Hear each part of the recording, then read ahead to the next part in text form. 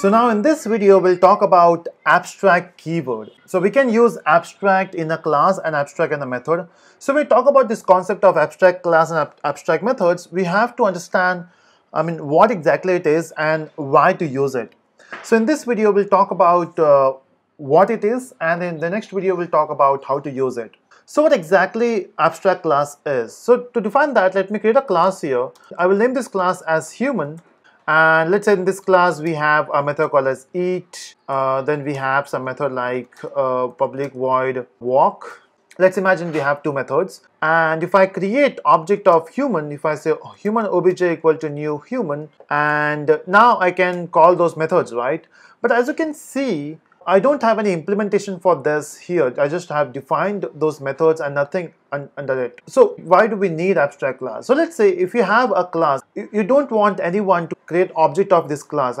This class is basically built so that in future someone will extend this class. I don't want to create object of human. Let's say if there's another class called as, let's say, men. So class men extends human, right? Or class women extends human.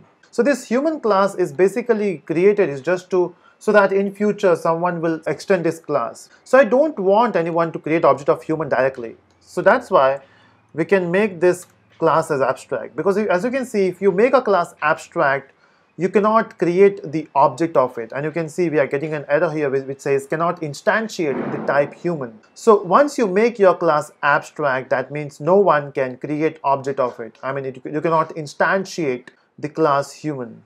Okay, so when you make a class abstract, you cannot create the object of it. That's one. Let's say I don't want to define this method. Okay, if you can also declare methods. So instead of defining methods, you can also declare methods, and we can name this as abstract. Again, why to do that? Why anyone will declare a method? That's a different thing, right? But let's say if you want to declare a method, you can create an abstract method. So you can say abstract and you can write the method name. Again, you cannot do that without abstract keyword. If you remove that, you can see you are getting an error, because whenever you declare a method, it is compulsory for you to write abstract keyword there. So this method here will be called as abstract method.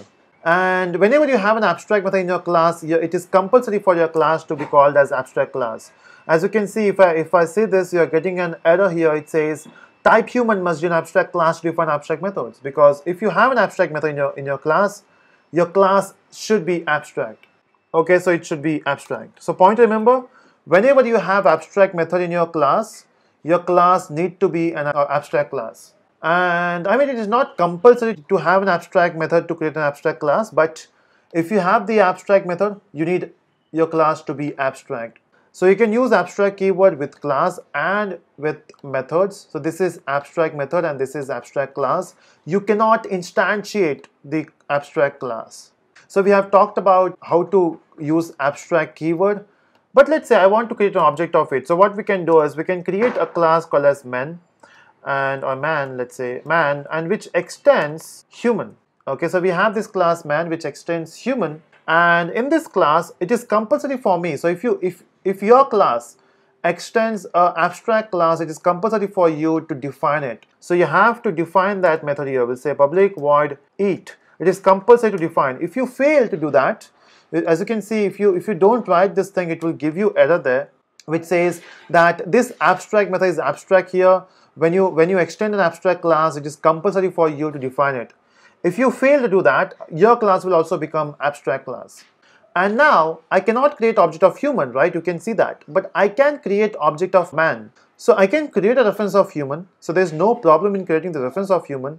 But when it comes to the object, we need to use man. Okay, so we have human reference and we have man. So even if you're a man, I can refer you as human. Even if you are a woman, I can refer you with human, right? Both are humans, right? So we can refer the object with human, but the actual object is man. I hope you're getting the stuff here. So we are only talking about how to use it. Why exactly we need that we'll say in the next video.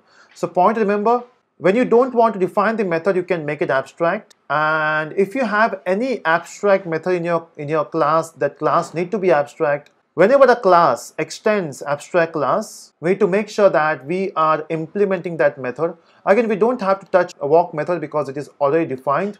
but it is something we have to define, right? So it is declared here, we have to define here, and then we can create the object of human like this. We can say human obj equal to new man. We can create a reference of abstract class, and we can create object of the main class. And this class here, man class, is called as concrete class. So human class is abstract class, and man class is called as concrete class. So that's it. That's how you use abstract. In the next video, we'll see why do we need abstract class.